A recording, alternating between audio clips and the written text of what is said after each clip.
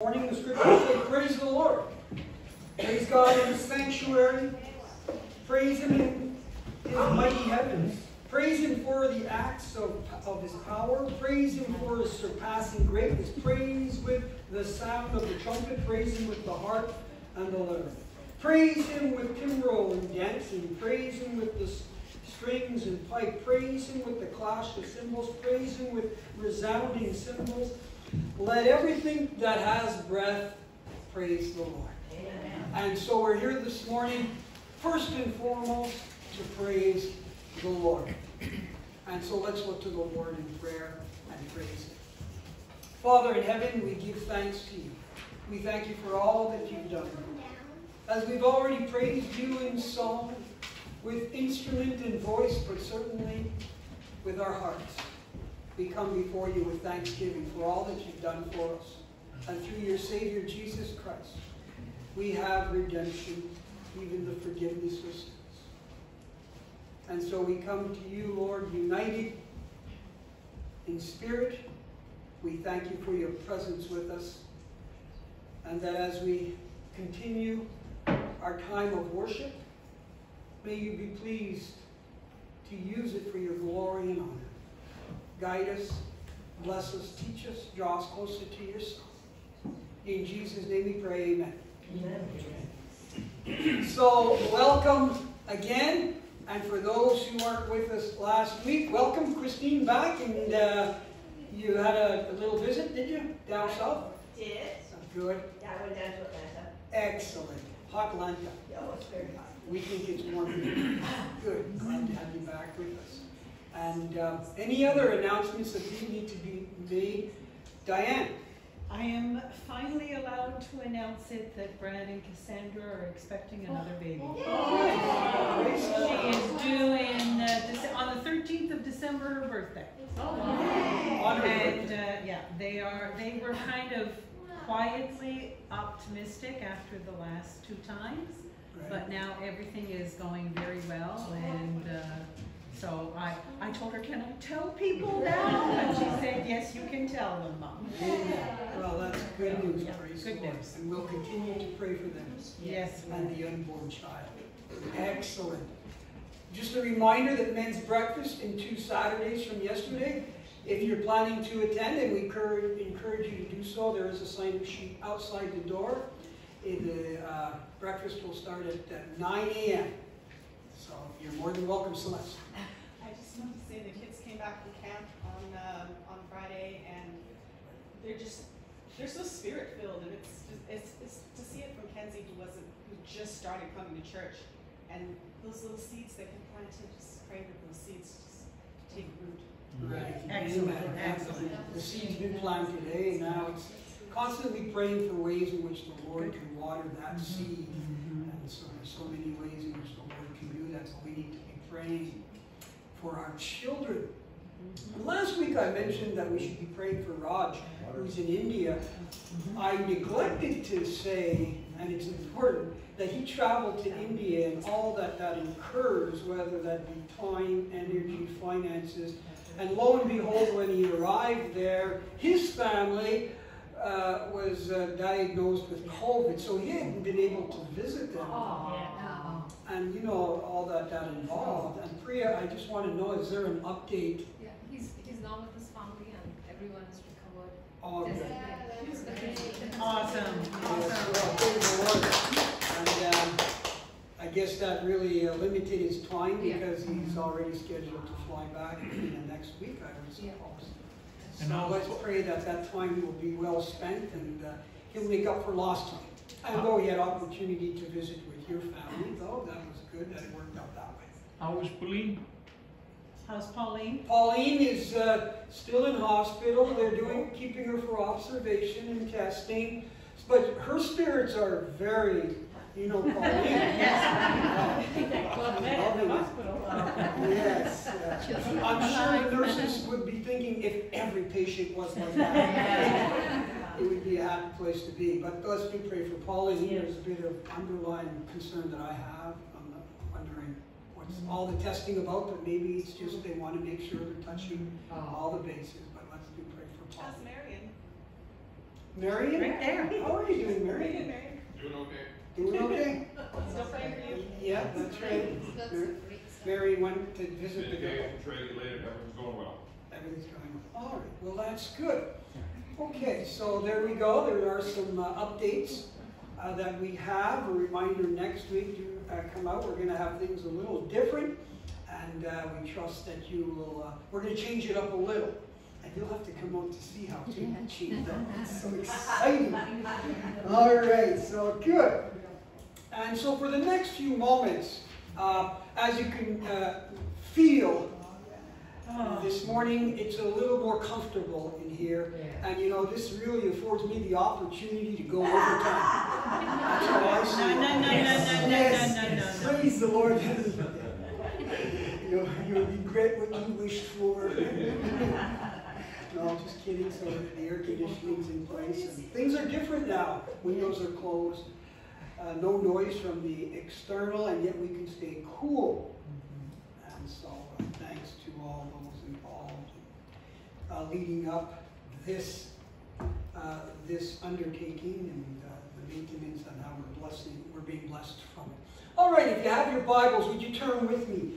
For the next few moments, I'd like to share as we continue our series, Living Under the Sun. Living under the sun is such an enjoyable thing for us in this region of the world, for most of us who aren't polar bears that actually enjoy a little bit of warmth this time of the year. We can take full advantage of it. Someone, though, especially in the field of journalism, has referred to this as the silly season.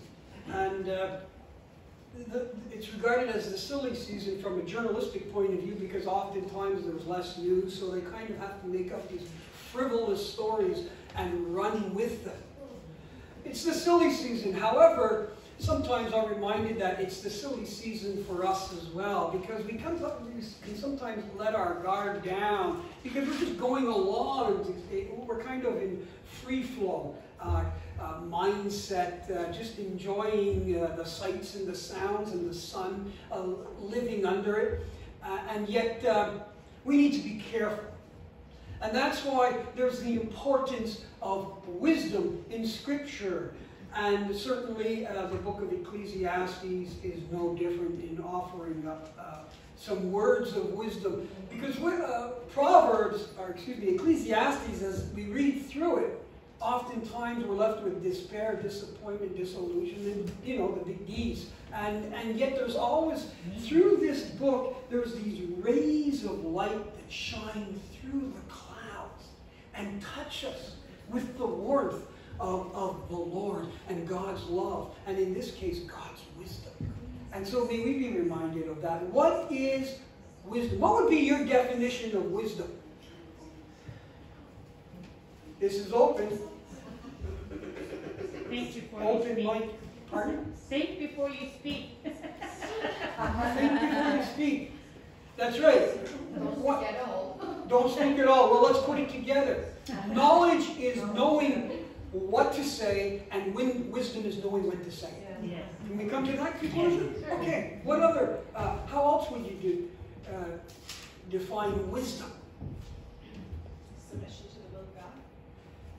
The will of God. Now Celeste is getting spiritual on us. Amen. Thanks for bringing us right to the point. Discovering the will of God.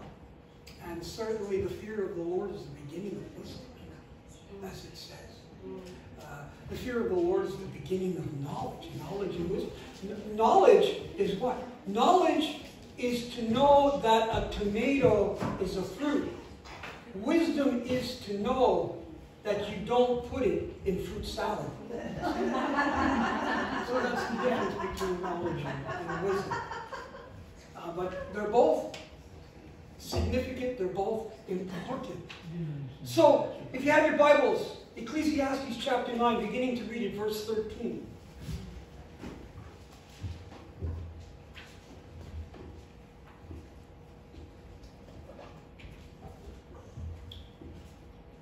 I also saw under the sun, there we go, that statement again, this example of wisdom that greatly impressed me. There was once a small city with only a few people in it, and powerful king came against it, surrounded it, and built huge siege works against it. Now there lived in that city a man poor but wise. He saved the city by his wisdom. But nobody remembered that poor man. So I said, wisdom is better than strength, but the poor man's wisdom is despised, and his words are no longer heeded. The quiet words of the wise are more to be heeded than the shouts of a ruler of fools. Wisdom is better than weapons of war, but one sinner destroys much good. So in these few verses, there's a lot said about wisdom. And wisdom, the example of wisdom. Considering that Solomon, as conservative scholars suggest, probably towards the end of his life, he came to a point where he realized he had forsaken the Lord, and he turned back to the Lord, and now we've got the book of Ecclesiastes, and so this is a reflection, so to speak, is the book of Ecclesiastes, the preacher, and looking at things this side of heaven, living under the sun, and there's so much hurt and pain, so many things don't add up and make sense. And yet, he still hasn't completely lost his wisdom, has he? He's retained that to a degree that he can reflect upon things, and he can use an example of wisdom. The example of wisdom that's provided here, there's an example of wisdom, and here it's because he provides the epitome of wisdom. But not only is, in other words, the absolute wonderful example of wisdom is seen here, but also there's the enemy of wisdom. And finally, there's the erosion of wisdom that's also mentioned here. But as we consider here the epitome of wisdom, we have to first look at what's described. He uses this story, this example. There's no evidence of this specific example that he provides where there's a small city and there's only a few people living in it, but this is what he uses. And there is what? A powerful king that makes siege works. What is siege work? I had to look that up. Siege works, and what it actually means, I was thinking of a battering ram banging through the walls and just destroying this poor, insignificant little city. But a siege word, the word siege comes from the Latin sedere, which means to sit. And what it would mean, notice that this king, he surrounded it. He surrounded it in such a way that he would not allow anything to travel in or anything to travel out. No provisions could be brought in, no people could escape. In other words, it was meant for the purpose of over a long period of time outweighing the opposition. And before long, of course, in a war, people would starve to death. Or they would just give up because they were starving to death. There was nothing to sustain them. There was no sustainability. So it was over a long process that there would be attrition. And these poor people within this city would end up being defeated. And so that was the plan of the powerful king. And so when we look at this poor town, this poor city has nothing going on for it. It's going to be defeated. It's going to be overwhelmed. It's a matter of time. And yet, the epitome of wisdom is found here. Look what it says. There was a powerful king, but there was also what? There lived in that city a man poor but wise. What a contrast, poor but wise. Why poor? It's as if Solomon is going out of his way to emphasize that which is less significant, seemingly less important, definitely less powerful. And yet this poor person in their wisdom is able to defeat the powerful king. It's not said how. So therefore, we can read into it. The Lord is giving us opportunity to make application, so to speak, but we'll try to be careful not to go out of bounds with our application. But if we could make application of this poor, but yet wise individual whom we don't know who it is, we assume it's a real live circumstance or event that took place. But we can make observation. This individual was wise. He was wise and he saved a city. And so we notice Solomon does observe wisdom in the sense that it has an effect. Real wisdom has an effect and an influence. It's not simply neutral. It's not simply there. You know, as we consider this, we see that Matthew Henry, as he makes observation, a man may by his wisdom bring to pass that which could never he do by his own strength. If God is for us, who can be against us? We notice the significance here of one.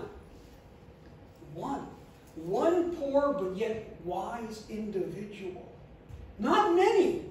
Whereas as we look at the powerful king on the outside, he's able to completely surround the city. But one makes the difference. We are all one.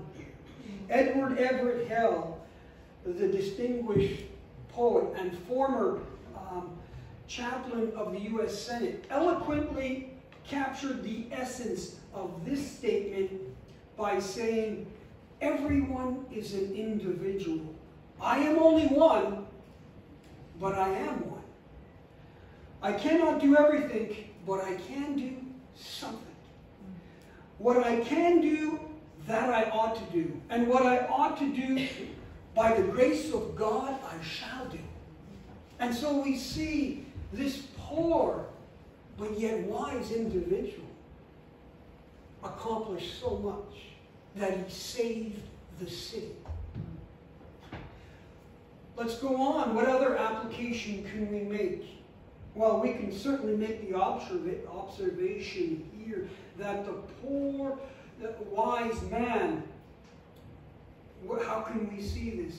Well, who was the most despised poor man of all time? At least from a worldly perspective, would be none other than our Lord and Savior, Jesus Christ. Remember the grace of our Lord Jesus Christ?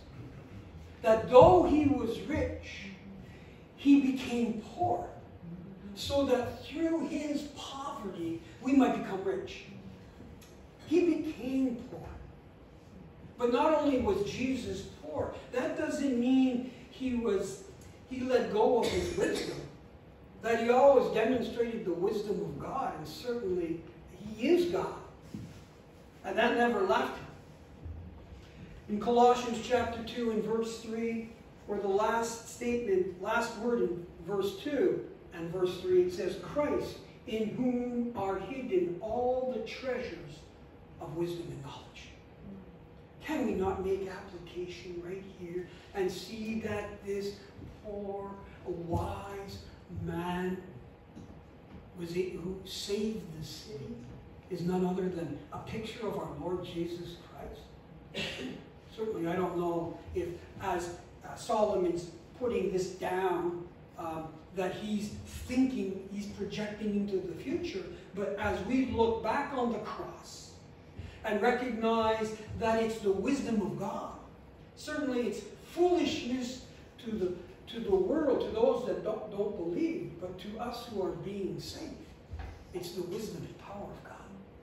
And so as we think of this seemingly insignificant poor individual, he has a purpose, and it's to save the city.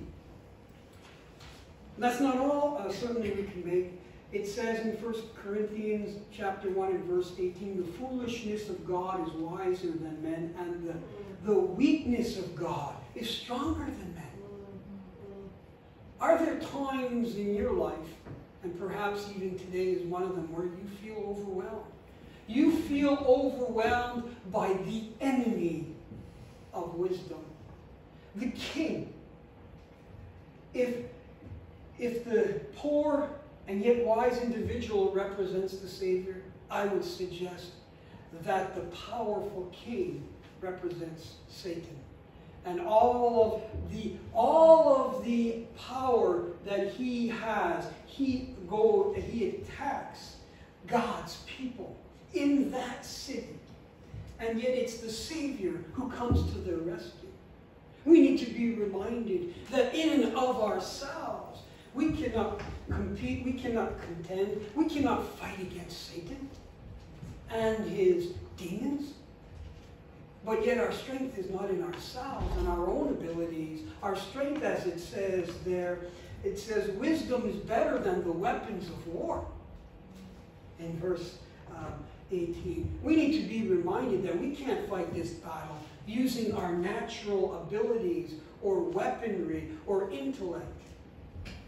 But the battle is the Lord's. And we're reminded of where our strength comes from and who our Savior is and what He's done for us. And finally, we can say one other application, it's about words, isn't it? When it comes to wisdom, we notice that Solomon writes the quiet words of the wise. He somehow goes to this seemingly poor but yet wise individual. And I don't know if he's still speaking about the same poor and wise individual, but he used verse 17. He describes quiet words of the wise. Was it somehow the wisdom of his words that defeated the enemy? We don't know. But certainly words are important. Words make such a significant difference and can make such a strong impression upon individuals. Faith comes through hearing, and hearing through the Word of God. And so words are so important. How our words even should be selected very wisely, not simply knowing what to say, but when to say it, so to speak. Wisdom is better than strength. And our words need to be carefully selected and chosen. As I even think of the wisdom of the world that we can sometimes feel intimidated by, overwhelmed by. I think of the arguments that the world presents in attacking the people of God. And how can we keep up with the information and technology that is out there? And sometimes we bring in specialists, so to speak, such as people from Creation Ministries, who will go at great length to explain to us how God created everything and to defeat the arguments of the secular humanists with all of their wisdom, with all of their technology, with all of their proofs. And we feel overwhelmed that we can look like the doofuses because as the movies would portray the Christians. However, we need to be reminded our wisdom and our words still come from the Lord. And that the Spirit of God might teach us the Word of God. As much as I want to learn more about other things, I need to major in the Scriptures and the Word of God. And that needs to be food for myself and food for others.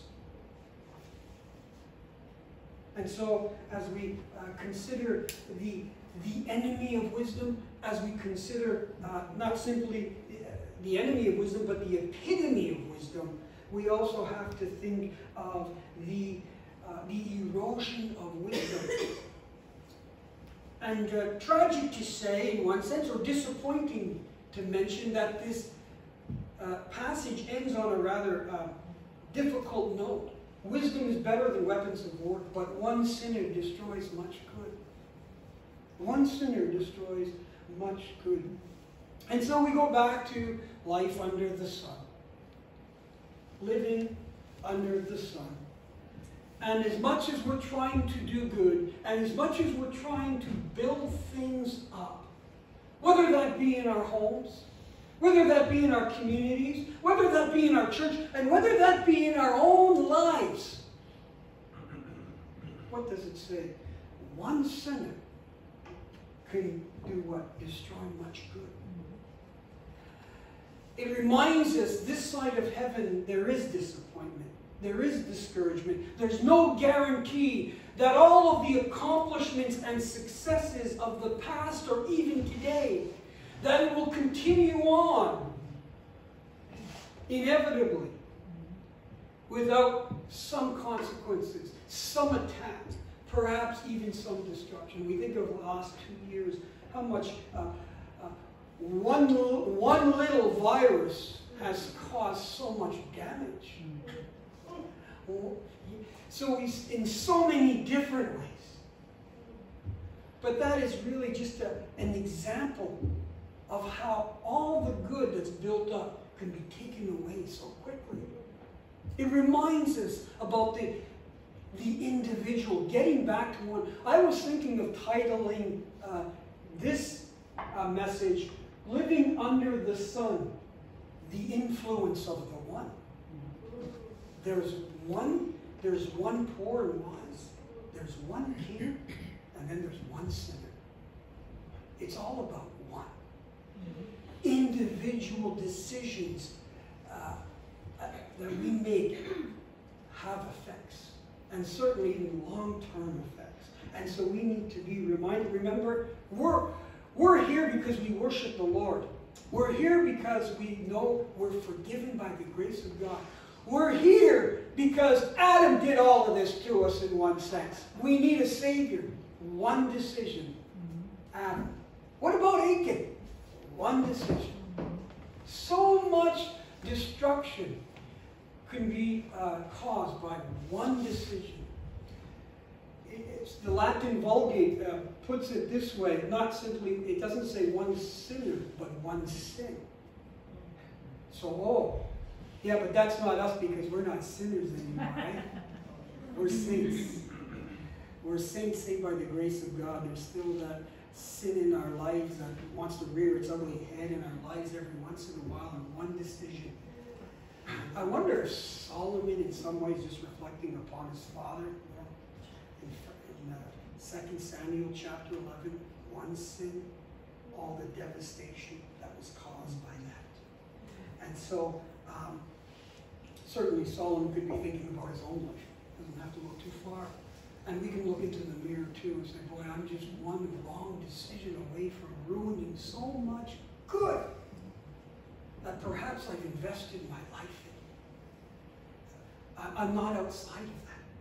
From making that one wrong decision, that one sinful decision. We need to realize that there's real consequences. The way we do things, the decisions we make, everywhere we go, what we look at, how we communicate, we can destroy so much good with one wrong decision.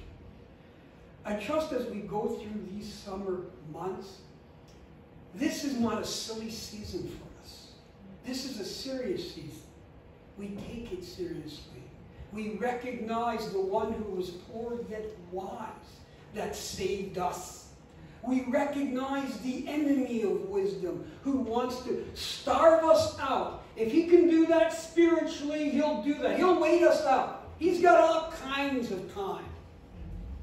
And he'll just wait us out. And if he can keep us from the Lord and from following the Lord and the Lord's will and the Lord's word, he'll do it. If he can. Jesus is protected. Remember, the thief has come to do what? To seek and destroy. To seek, steal, and destroy. That's what the thief does. And may we be reminded also in this serious season that our words make a difference and that the decisions we can make a wonderful impact for good, or we can tear down much good with one wrong decision. But let's finish with the positive. And let's think of the lad who had, 5 barley loaves, 2 fish, gave it to Jesus. One act of good ministered to so many.